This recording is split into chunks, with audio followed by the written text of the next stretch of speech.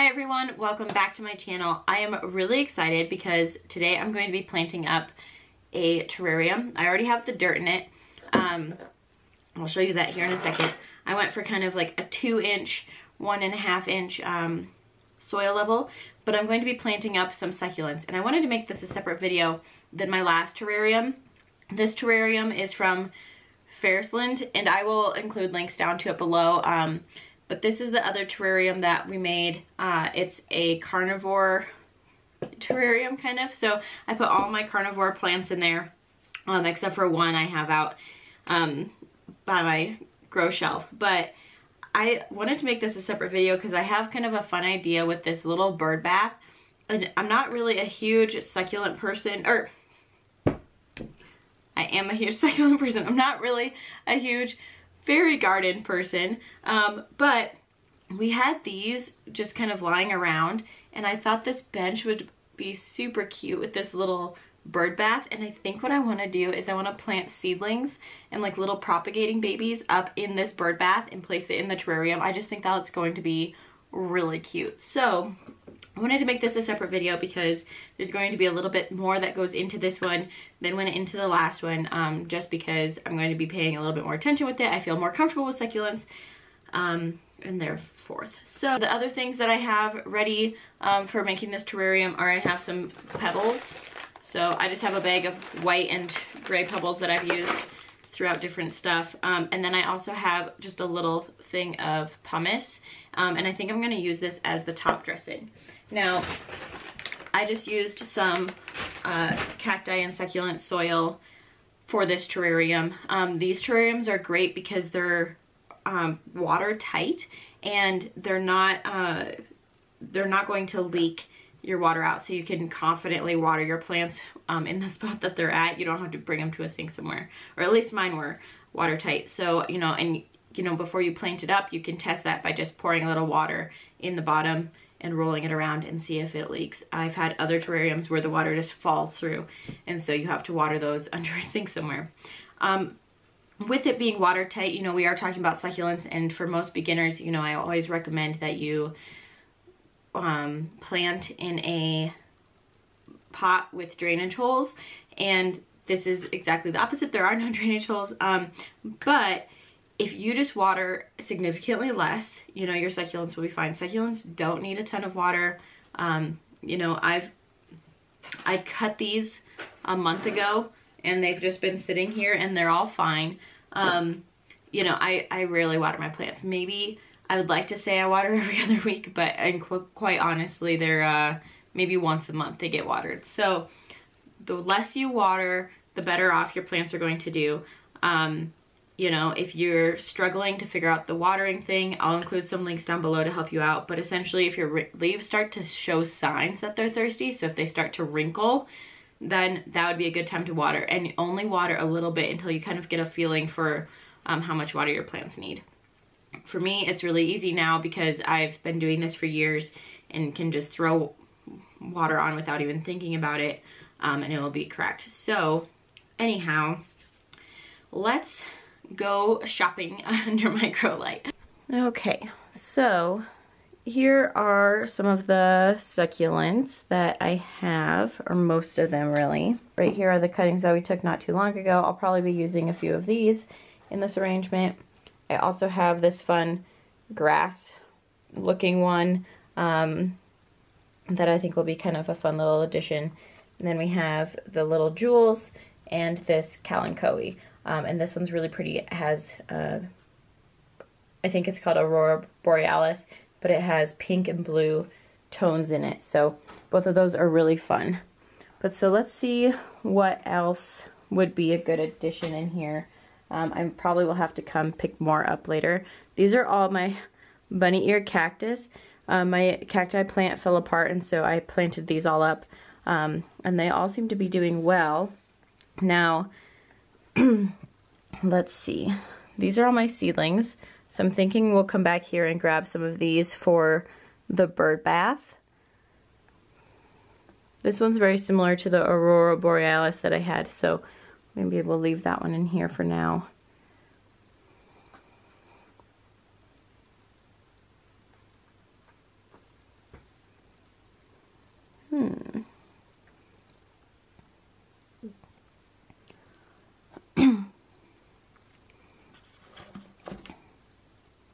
This one could be kind of fun. It'd be kind of like a little tree. I feel like I have a lot that are going to be tall. We'll just set them down for now. I feel like I have a lot that are for, you know, height purposes, but I don't feel like I have a lot for the ground covers. You know, this one could work. It's not my favorite though. He's kind of muted. I mean, he's a pretty succulent, don't get me wrong, but not my favorite. Well, you know what, let's just get started, and then I'll come back here and pick them out if I find something I like or have an idea for. I'm thinking I'm going to just lay down dirt. I find with, you know, planters without any drainage holes that my succulents actually do fine because I tend to water them a lot less, which is totally normal. I don't mind the look of dirt. I know for like a lot of people, they try to put some other stuff down in their terrarium before they put down dirt just because they like the look of that better, but I don't mind the dirt being on the bottom, and then we'll put the top dressing on. So I'm just trying to keep this semi-clean and be careful putting it in there.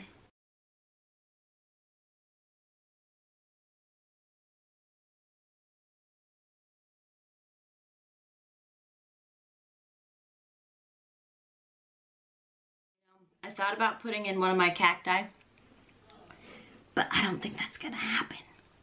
I don't think I'm able to put it in here without hurting myself physically, so we're going to avoid that one. I'm going to start and make this side the front, you know, with the little bench over here. Maybe we'll just set our big items up first so that I can kind of get a feel for how they should lay. All right, in the space that I'm working with.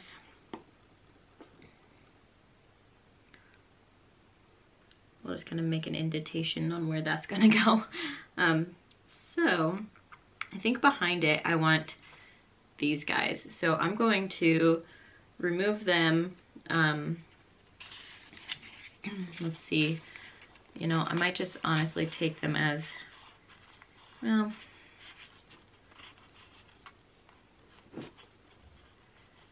if you can clean off the roots a little bit,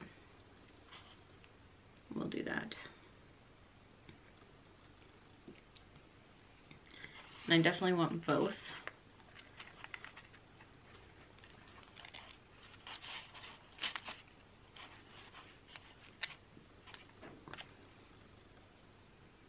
I want to kind of plant in little clusters. I think planting in little clusters is going to make this really pretty. So we'll put both of these plants back here. I'm thinking this corner behind where the bird bath's going to go.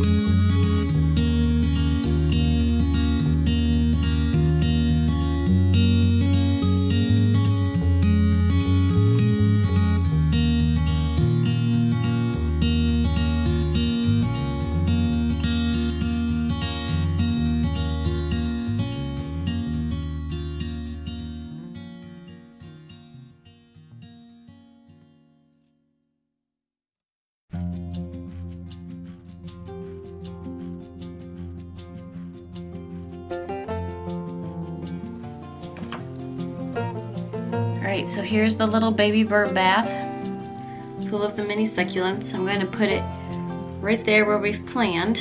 I think he turned out pretty cute.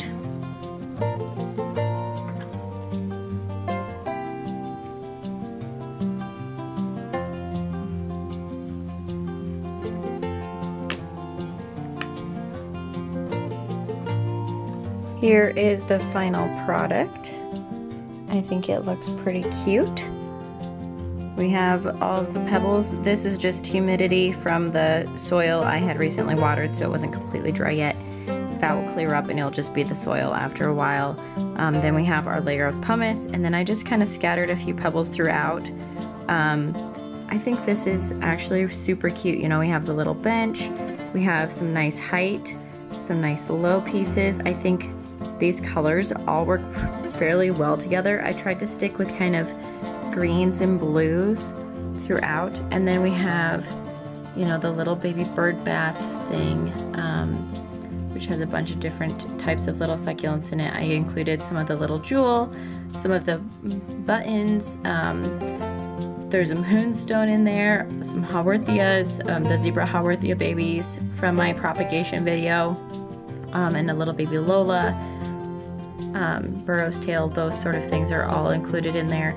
I think the variety kind of made it, you know, a little bit different, kind of cute. I love the detail of the bird bath, but yeah, I guess I don't know what else to exactly say about this. In the back we have the lipstick succulents and some Lolas. I tried to not do a ton in the back just because the main focus is the front, but I thought this turned out super cute. I know I'm going to get a lot of questions on the hot glue portion of the bird bath. So I glued in some pumice. The succulents will grow in there just fine as long as I keep watering them. They don't need a ton of nutrients. So they will grow, but you know, I packed them in there fairly tightly, so this isn't going to be a permanent arrangement. I might try to keep the terrarium going, but I'll have to redo the bird bath every now and then, probably every couple of months, if I want to keep this growing that long. But at that point, all of these will need maintenance as well. And so for watering these, you know, same thing as it was in my carnivore video, my carnivore terrarium video. I'm going to be using a garden syringe, and then you can just kind of get in the nooks and crannies, and I'll be able to put it in the bowl itself, and the pumice will help absorb that so there's no extra water. But this way, you know, you don't spray on the glass itself and get some water drops and more humidity. So, and then we can open the lid if we want, but I think I'm just going to keep it closed for now. But I think this turned out great and I'm so happy with it. Well, that's all I have for you guys today. I hope you enjoyed this video. I thought the bird bath was a really fun addition, and that's why I wanted to make this a separate video, because I knew that was going to be a piece of it and it just kind of needed a little bit more detail. Otherwise that first video had been super long. So go check out the description box down below. I'll include links to the terrarium, the other videos that I mentioned, and any of the products that were, you know, shown in this video. They'll be down there along with some other information. But you know, I had a lot of fun making this video, and I think this just turned out gorgeous. So go check out those terrariums. They're the best ones I've been able to find. So far, all my other terrariums leak, and so not leaking is going to be huge with this. And I just love the designs. They have a few other ones. They didn't go with the style of my house exactly, so I wanted to stick with these ones because I thought they were very modern and sleek looking. But I hope you guys enjoyed this video. If you haven't already, go subscribe to our channel, and I will see you in the next one. Bye.